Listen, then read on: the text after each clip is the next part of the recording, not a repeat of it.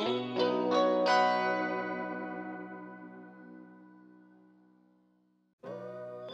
everybody, and welcome to another episode of While You Wait.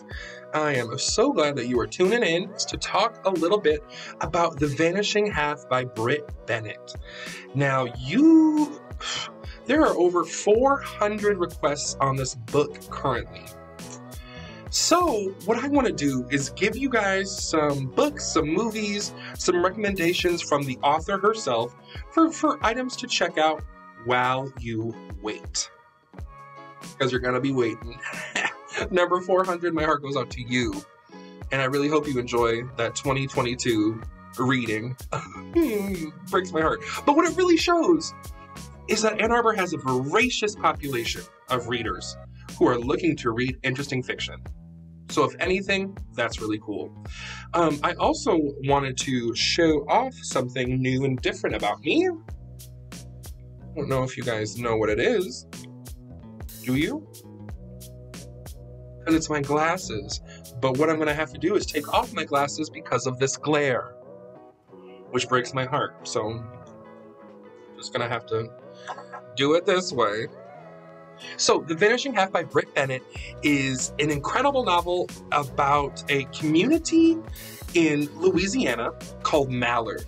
Now, everybody who lives in Mallard, it's a community of African Americans who are all very, very fair-skinned. And I was like, is there any historical precedence for this? In researching a little bit about doing research for this video, Brit Bennett mentioned that her mother, who was from the South, grew up. There was like this myth or legend of a town just like Mallard, where it was a town of black people who could all pass as white. So there's a little tidbit for you. Anyways, two sisters, the 1950s, two sisters are growing up in Mallard, both very, very fair-skinned, just like everybody else in the town, right? And they actually witnessed the lynching of their father. That's not a spoiler. So they decide, we need to do something. So they move to New Orleans without telling anybody. And in New Orleans, one of the sisters decides to live her life as a white woman. She marries her boss without telling her sister and disappears to start her new life.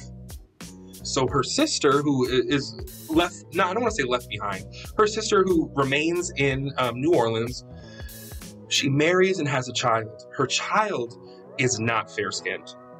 Her child is deeply melanated. So she breaks up with her husband. She moves back to Mallard. Her child is bullied, prejudiced, all this stuff. All the while, the daughter, or the sister who moved away and is living her life as a white woman, also has a daughter. And when the daughter from Mallard, with the beautiful dark skin, moves to Los Angeles for college, there's some run-ins, right? And there's some connections, or are there connections? Girl, no spoilers. There's also a big, nice, heaping scoop of queer issues in the book. There's a trans man character, and I appreciate any sort of representation. Not any sort of representation. I appreciate good representation, healthy, complex representation of trans men. And we got a trans man character in this book. Loved every second of this book. So, I want to give you guys, like I said before, some movies to check out, some books to check out while you wait. And I have some personal recommendations for you. So, my first book that I recommend you check out as you wait to receive your copy of The Vanishing Half is called The Hate You Give by Angie Thomas. Now, this is a young adult book, and it is my belief that young adult fiction, that's the jam, man. Young adult authors get to the truth of life so much faster and in such a more rewarding, entertaining way than adult people who write adult fiction. And this book is about, her name is Star. Star lives in a lower socioeconomic setting. And she attends a primarily white school, Star is Black. She attends a primarily white school. It's like a private school, fancy school.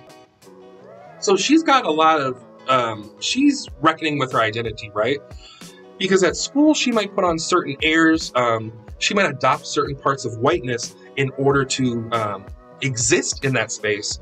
That she's living a dual life, right? So what I love about this book is that it is the book I would put into anybody's hands who say that racism does not exist in America. Because what this book does is it explains racism through the lens of a young person, and it explains why one might protest during this time in America. It's also a book about finding your family, and your family might not be all your blood relatives. It might be a aunt's cousin. It might be this, that, or the other. Finding that space, finding family, and creating that for yourself. That's a big part of this book that I really loved. And that's something that the characters of The Vanishing have to do as well. So check that book out. Another book that I would suggest that you guys take a look at, it's called I Can't Date Jesus by Michael Arceneaux. Now, this is a collection of essays that deal with the author's Southern identity, growing up in Houston. It deals with his religious background, his family, as he comes to terms with his identity as a gay Black man. One of the reasons I love this book so much is because his writing style. He is funny. There's a laugh a minute. And if you are my age, which just guess, or a little bit older, the references he makes will warm your heart. He refers to the LGBTQ community as the LGBT SWV community, which just makes me laugh. He's also a huge Beyonce fan. There's a wonderful essay about Beyonce and the role that female musicians play into how gay people form their identities. That was just incredible. So there's a lot of overlap between that book. Not a lot of overlap. There are definitely some connections between The Vanishing Half as well as I Can't Date Jesus by Michael Arceneaux. So give that a look as well. I'm also going to give a very general shout out to the novels of Toni Morrison and Alice Walker. Toni Morrison specifically, if you read anything about Brit Bennett, the people who write about books are just like, Toni Morrison, she's Toni Morrison, she's Toni Morrison. Which is great. It just seems like a lot to live up to for Miss Bennett. Anyways, check out, I would say, The Bluest Eye is worth taking a look at. There's a lot of themes that are that resonate from The Bluest Eye to The Vanishing Half. I also want you to check out God Bless the Child by Toni Morrison, because that book deals directly with colorism. So that's it also resonates with The Vanishing Half. And whatever you do, just get a copy of The Color Purple into your hands and read it. It's a book about sisters. It's a book about redemption. It's a book about racism. It's a book about female identity. Just read The Color Purple. Or get the movie. No, get the book and get the movie. Yeah, the movie's incredible. Wow. But any Alice Walker book, any Toni Morrison book, get into it. Now I want to talk a little bit about movies and TV that you can get from Ann Arbor District Library that you might want to watch while you wait for The Vanishing Half, right? My first suggestion is The People vs. O.J. Simpson, which is like a fictionalized miniseries about the O.J. Simpson trial, right? It is endlessly fascinating. Endlessly fascinating. There's a reason why it is the trial of the century. It has to deal with race in America. It has to deal with how we perceive heroes. It's about how we perceive celebrity. It's O.J. Simpson himself, the man who, literally said on the record, "I'm not black, I'm O.J." But the reason, perhaps the largest reason that I suggest this mini-series in relation to The Vanishing Half is because parts of the book and the parts of the mini-series takes place in the Brentwood neighborhood of Los Angeles. So this is like the fancy rich people, like super elite neighborhood, and in Los Angeles. And those two pieces of media share that setting, and it's just delicious. Reading The Vanishing Half will inform you about Brentwood in relation to The People vs. OJ and vice versa. And it's just endlessly fascinating. Also, you gotta watch The People vs. OJ because Selma Blair plays Kris Kardashian. What's his name from Friends? David Schwimmer plays Robert Kardashian. John Travolta is in it. Bless. John Travolta, bless. And Sarah Paulson as Marcia Cross in that Marcia Cross wig. Are you kidding me? It is entertainment at its finest, and it will prepare you to wrestle with certain themes presented in The Vanishing Half. I also want to suggest to you Paris is Burning.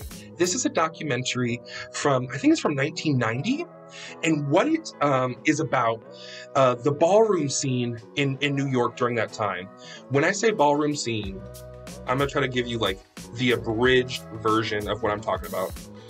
If you've ever seen the TV show Pose, that's the ballroom scene. That's what I'm talking about.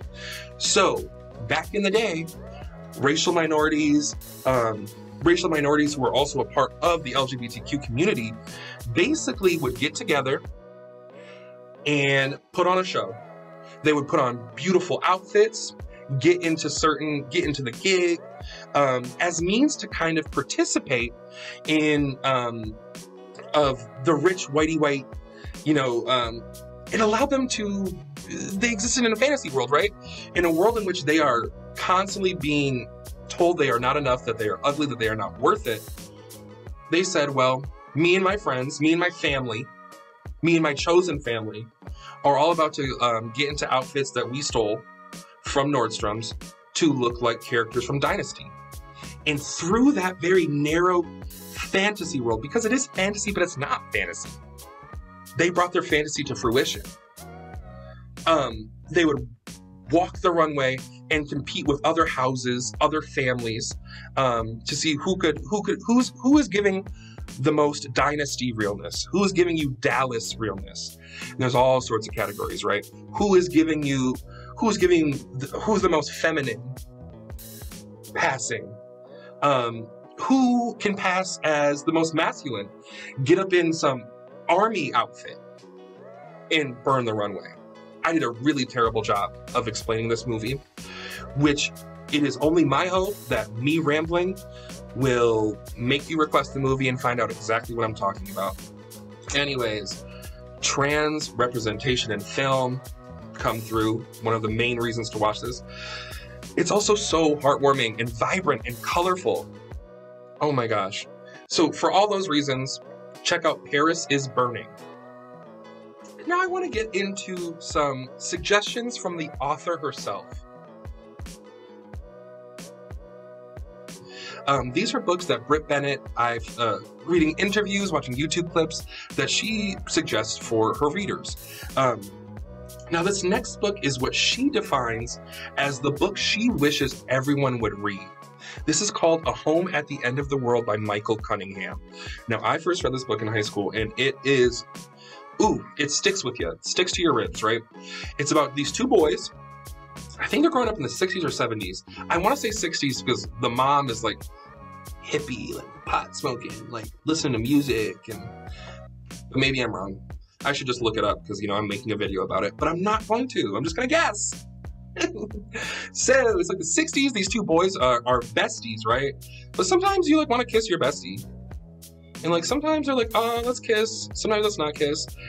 Anyways, they grow up, right?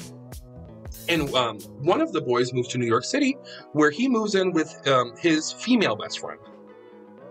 And then something happens, no spoilers, something happens, and his friend from his childhood, who is straight,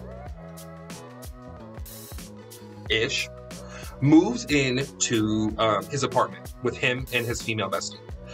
Then some shenanigans, some circus-type behavior occurs, and that's the premise of the book. But I cannot tell you because it would spoil the book.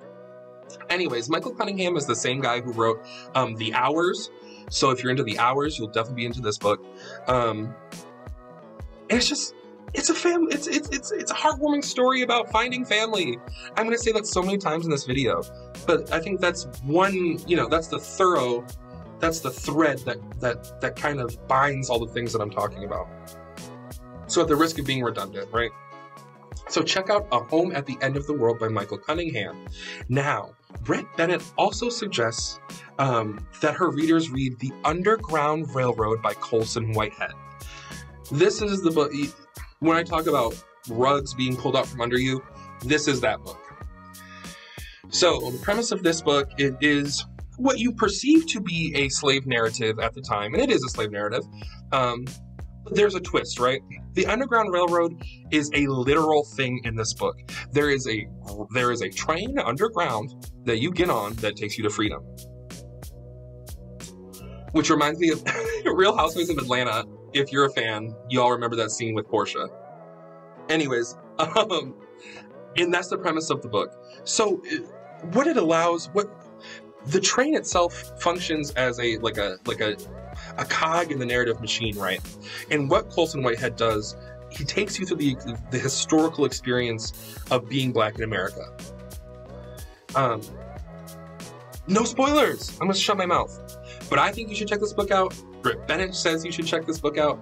And it will definitely be an enriching reading experience as you wait for The Vanishing Half. Now, I want to thank you guys for tuning in, and I hope that you find these suggestions to be meaningful to you. The Vanishing Half, and although there's 400 people waiting for it, is worth the wait. Stay on that waiting list, y'all. And it is our hope that we'll get those books in your hands as soon as possible.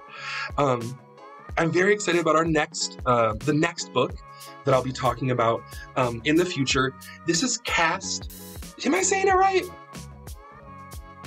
Cast.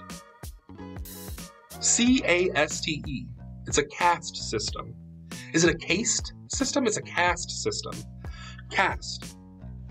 I'm going to go ahead and say it's called Cast. And if it's not called Cast, comment below and tell me that I'm saying something wrong. If all the wrong things I said in this video, comment about it below. Okay? It's called Cast by Isabel Wilkerson. This is a nonfiction book, and what is the dang, it's called the Cast, The Origins of Our Discontents. Whoo! It is a nonfiction book. I'm not a nonfiction reader. It's like historical nonfiction, right? So I'm eager to dive into something new. I'm going to give this book a look. And then I am going to suggest some other items for you to check out while you wait to receive it, as there are also over 400 requests on this book at this time. I love it. Y'all are some readers, and you're willing to wait. We love it. We love a patient. We love patience. Patience is a virtue. So yes, keep an eye out for our next video about Cast by Isabel Wilkerson. And at this time, I'm just going to very politely and gently and just very politely, respectfully suggest that you go ahead and like this video. Go ahead and like this video. Smash the like. Smash subscribe. Smash the subscribe button below. Ring that bell. It's the holiday season. Are you ready to jingle your bells? Go ahead and jingle our bell below. Subscribe to AADL.TV so you get all the juicy content, all the crafting content, all the Black Lives Matter discussion series content. Get all this content from us that we are producing for you during this time, the pandemic time, the trying times. So comment below, like, subscribe, share. Not share. Share. I'm an Oscar winner. Share, S-H-A-R-E. And yeah, thank you guys for tuning in once again.